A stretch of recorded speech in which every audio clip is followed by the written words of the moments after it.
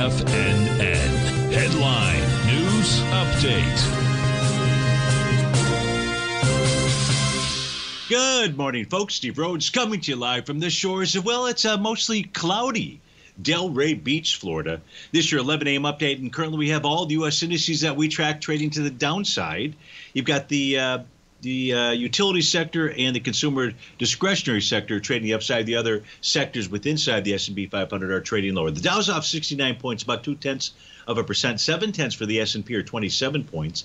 0.8 for the NASDAQ 100, 100 points. 1 3/10 for the Russell, 24 points to the downside. Nearly 1 7/10 for the semis. Trading's off nearly 3%. 425-point move to the downside there. Gold's off $4. Silver's down 55 cents. Light sweet crude is off nearly $2. Natural gas is off a nickel.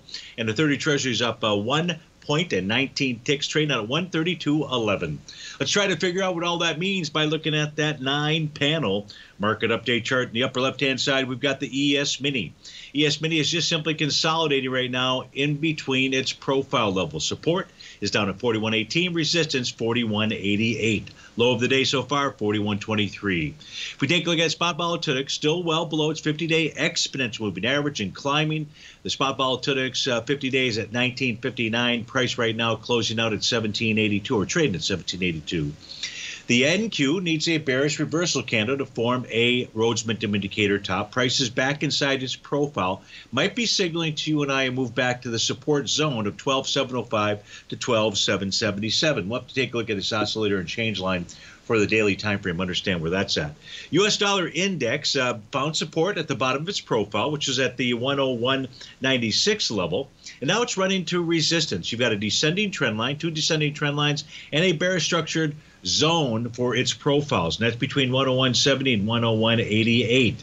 Gold still consolidating with inside its daily profile, found support at the center around the 1982 level out there. Silver pulling back hard this morning, but pulling back hard right into bullish structured profile support. That's between the range of 24.66 and 24.87. Well, we'll get to natural gas in a moment, but the light sweet crude is trading below profile. And you've got that open gap out there. It sure seems logical that what price would want to do is at least go target the high from March the 31st, and that's up at the 75.83 level. Natural gas has a nice Rhodes momentum indicator bottom. Price consolidating with inside its profile, so no changes there. The 30-year Treasury, it's up at the 0.6 rate retracement of its last move from high to low. You get above 132.13, you're probably headed to 133.09.